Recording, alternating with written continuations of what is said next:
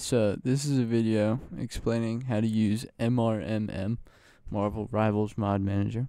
And so you're going to get a download. It's going to be a zip file. I have WinRAR, so this might look a little different. But anyway, what you're going to want to do is you're going to want to extract your zip file, and you'll get something like this.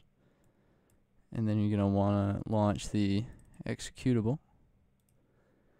And then from there, you'll just go to browse, and what you're going to want to do is have a folder somewhere. You can either make one in here and by making a new folder, but you're going to want a folder somewhere that has your mods downloaded. And then as long as you're on Steam, you can just hit auto here and it'll automatically make a mod folder for you if you don't have one, or find your mod folder already.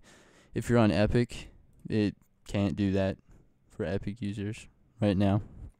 So anyway, at the moment we have this skin and this skin ready to be added to the game, and what you're going to want to do is just check the boxes and it'll automatically add it.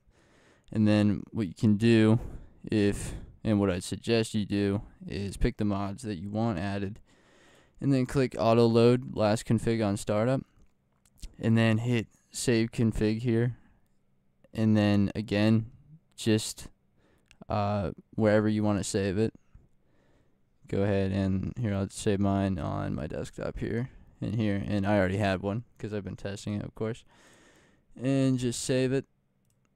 And then next time, as long as you have this checked, next time you open this will all be here. Otherwise, you can manually load it. Anyway, then from there, you just open the game.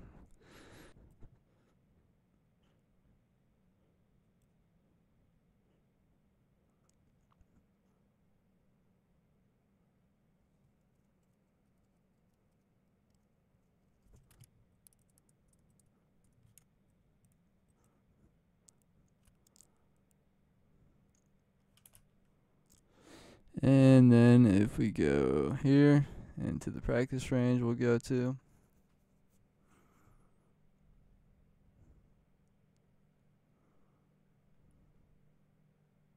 can see we have the Jeff the Shark Iron Fist and Psylocke skin both on, both